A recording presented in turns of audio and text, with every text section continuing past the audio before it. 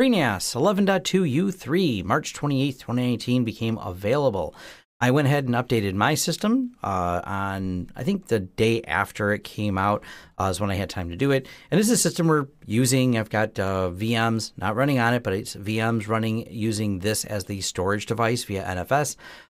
The install went fine. None of those problems that were experienced with the previous update where there were some jails that didn't start, and I covered that in the last video. So no real issues. This went really, really smooth. Matter of fact, better than smooth. And I say that because if we look here at my FreeNAS box, I've got menus, and I didn't have these before. These were kind of random. I never did figure this out, and this is a mystery to me, and the mystery is gone. It's not a bug fix. It's just something that they did in the updates apparently fixed this. So my system is running. It's healthy. I had no problems with the pool. Like I said, no problems with the jail. But this seems, based on the list, and we'll scroll up and down here, there is a ton of small, minor bug fixes, like a lot of bug fixes. So this is a pretty cool that they it's an update that more about quashing bugs than it is about adding features, because we know adding features sometimes introduces new issues. This was more about quashing those bugs. So let's jump around and look at some of the features that they added. Mention correction, ZDB path. Whoop, too far down, I started here. Add support for NVMe device replacement is a feature. And all these are move string, move string, move string. Sounds like they're streamlining how they put together the text file. We can click on these. I'm assuming it's just moving where some of it's stored. And I'm not going to read through every single one of these, but you can read some of the details. See ticket to solve issues with excess spaces, have column places for tooltips. Lots of minor changes, but they're important ones because we want a GUI that is not full of extra dead space. That's technically how UI flows is really important. And they did clean up the UI, and also the jails got a cool spiffy new icon. So that was definitely, that's novel that it's done that. They also added a few things like an auto start and stop column to a slider for the virtual machine, so you can just tell them to auto turn on. For me, because I have a boot password, I always leave all these to off anyways. So none of my jails, or if I haven't done much testing with the VMs, but I always by default leave them off so I don't have to go through and restart them, because when you reboot my FreeNAS machines, I have passwords on them to unlock the volumes as a security measure. So they're not only encrypted, they're encrypted plus password. I've talked about this before, but this helps for security. I'm never worried if I have to take a drive out. I know all the data is encrypted and requires a password, or if someone were to try to physically take my FreeNAS machine, they would not be able to boot it up either. Back to the features. So there's a lot of other ones. I don't think any of them really looked dramatic. Display DHCP prefix for DHCP IO cage in a jail. Nothing really major here. There is add support for nested ZFS datasets via shadow copy model, and improve jail shell icons in new UI.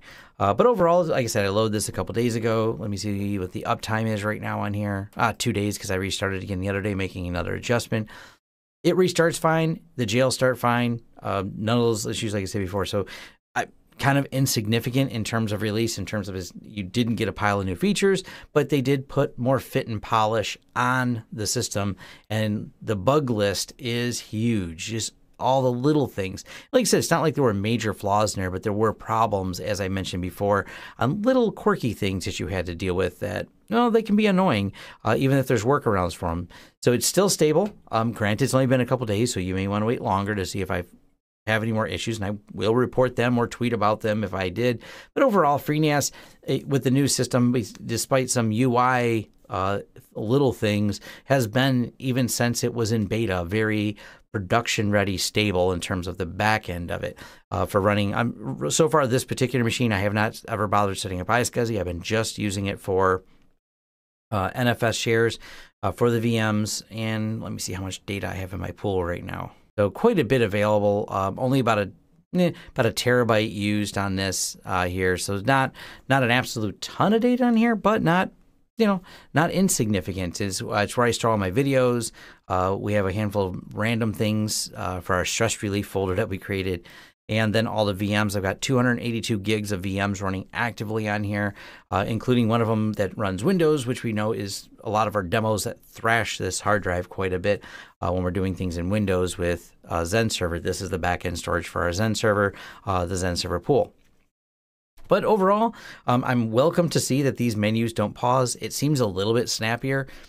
That could be just me. Maybe it's just because I rebooted it. It does feel a little bit faster. That's not subjective at all. That's just me playing with it. But all my menus are back on boot, and that made me happy because this was a mystery that only this particular machine, my other two demo machines that I have in my other lab area, never have this problem. Only this particular machine was having a problem displaying these. And I know it wasn't a common problem. I didn't see many people doing it. And because I didn't have an error, I didn't have anything to go off of, but it seems to have gone away. Even after I rebooted it, every time the menus on this page come back and work perfectly fine. So good news is FreeNAS 11.2U3, no issues, no gotchas with the jail like we had last time. So I'm happy and plugging away at it, hoping to get some more videos rocked out on doing jails. And I want to do some playing with the virtual machines on it. It's been on my to-do list. I like the way they're really adding to this and doing some updates to the jail system that's on here. I'm looking forward to seeing it because I think it has a great future. And I love the fact that, it's all got built-in ZFS, one system, nice stack, all in the BSD world, which is pretty rock solid system to build things on. All right, thanks. Thanks for watching. If you like this video, give it a thumbs up. If you want to subscribe to this channel to see more content, hit that subscribe button and the bell icon, and maybe YouTube will send you a notice when we post. If you want to hire us for a project that you've seen or discussed in this video, head over to lawrencesystems.com, where we offer both business IT services and consulting services and are excited to help you with whatever project you want to throw at us.